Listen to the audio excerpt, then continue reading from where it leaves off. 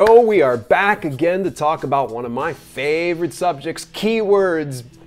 But what if you want to save just a little bit of time and not have to churn it out or troll about over in incognito mode in the Amazon marketplace? Well, there are definitely some great tools and resources, but what are the best keyword research tools for Amazon KDP? I'm going to talk more about that in today's video, so make sure you stick around. This is Self-Publishing with Dale, where you'll learn to publish books that sell and build an unstoppable author brand. I would love to know if you use a keyword research tool, and if so, what's your preferred tool? Leave your thoughts in the comments down below. The million-dollar question, what is the best keyword research tool for Amazon KDP?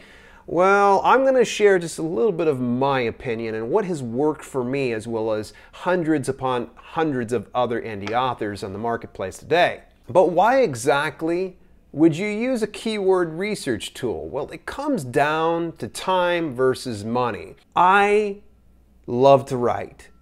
I would love to focus on the things that I love to do, like writing. Keywords are fun, and I can dork out about that and geek up a little bit, but for the most part, if I can spend more time writing than keyword researching, then all the better. So that's where it comes into play in time versus money. I would rather spend a little bit more money on a keyword research tool versus invest more time in, once again, churning and trolling about on Amazon Marketplace trying to find those ideal keywords.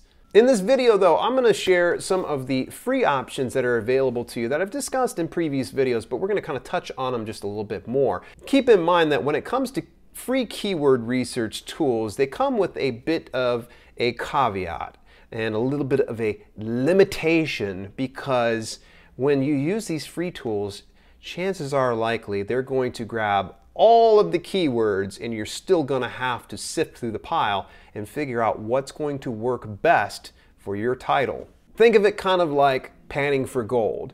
If you're the type of person that likes panning for gold, then hey, all the more power to you. But if I can, I would much rather not waste my time. And this is not against anything in these free models, and I do use them from time to time, but I would rather lean towards this next option I'm going to talk about, which is the premium models of keyword research tools. Sure, these premium models come at a cost, but with that cost, you get back some of your time, hopefully. And even if I don't share a premium research tool in this video, maybe what you're going to want to do is, as you're looking around and browsing the marketplace for a particular software that will help you out with keyword research, you'll kind of keep some of these things in mind, because again, you'll want a good keyword research tool that is going to save you time. Sure, it's going to cost money, but ultimately it's about saving that time, because that time can be better spent elsewhere. And listen, this is what I get quite a bit. Some people will go buy some software. They'll try it out for a week or 2 weeks and are immediately asking for a refund. Folks, Amazon is not putting out a keyword research tool, and the way I see it, they're not going to do it anytime soon, because there's a little bit of a liability on their end. So they would rather allow third-party companies to handle that. So with that being said, since they are third-party companies that are putting out these keyword research tools, there are going to be some inherent flaws and occasional hiccups that occur, because Amazon is forever changing things on their platform. They're forever split testing. They're adding categories, they're subtracting categories. They're changing the way you search, they're changing the way they display things. So if you grab some type of software, keep in mind that it's going to have problems every now and then. So when you purchase something from somebody on the marketplace for a keyword research tool, contact their support if you're starting to see some issues, because chances are likely they probably are aware of it, or they aren't aware of it and they're looking to fix it as soon as possible.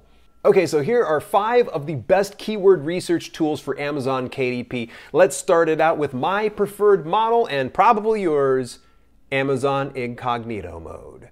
I've shared this so many times before. If you've got a browser of some sort that you're normally shopping in, if you just go in and do keyword research without incognito mode, what ends up happening is you're going to be served keywords based on your browsing history and your buying history, and it becomes muddied. So essentially, as you're looking for keywords in essentially a naked browser, what happens is you're going to be served keywords that they're going to go, oh, the Amazon algorithm goes, here, you want this, right? No, you want this, or you want this.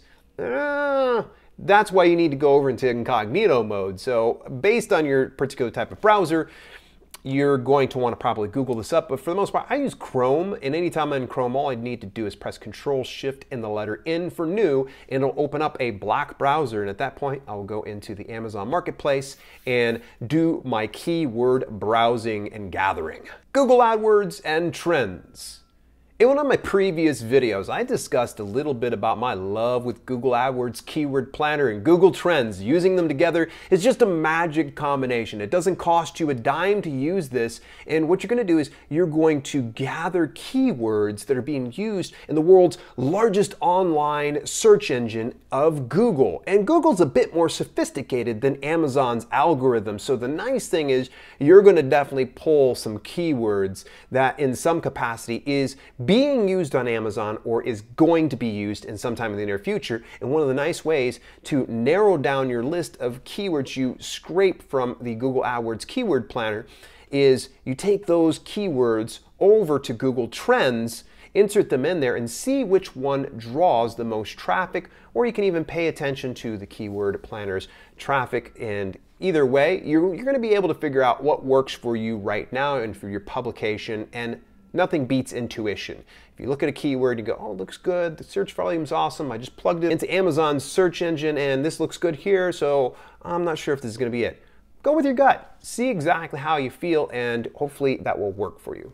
Keyword Tool Dominator. Keyword Tool Dominator actually covers a number of platforms, everywhere from Google to, I think, Etsy, to any place that typically has a search engine. But for the most part, I utilize it simply for YouTube sometimes, in this case, and in other cases for Amazon itself. They have a free model and a premium model. With the free model, you can actually get, I think, upwards of 6 searches or queries per day, so be very selective about what you do.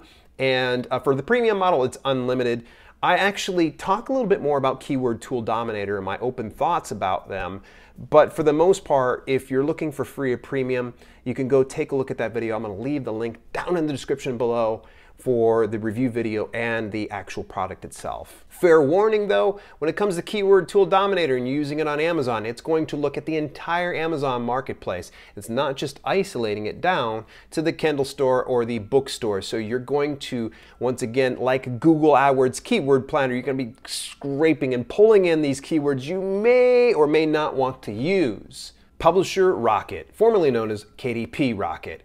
My boy Dave Chesson, the Kindlepreneur, put together one heck of a keyword research tool in Publisher Rocket and continues to grow by the day. Hear me out. I know it sounds like I'm a shill for the Publisher Rocket, but it's for good reason, because this thing has saved me tons of time that I can spend once again watching cat videos or hanging out with my wife. So what Publisher Rocket does, it's multifaceted, but we're just going to focus on the fact that it actually has 2 keywords features. One is going to look up keywords based on a specific root keyword that you feed to it, and the other one is AMS keywords, also known as Amazon advertising keywords. So you can actually scrape the Amazon marketplace for all relevant keywords to a root keyword that you're looking up. And also underneath the keywords feature alone in Publisher Rocket, what it does is it details the number of competitors, average monthly earnings, average Google searches per month. Hey, remember Google? We were just talking about that.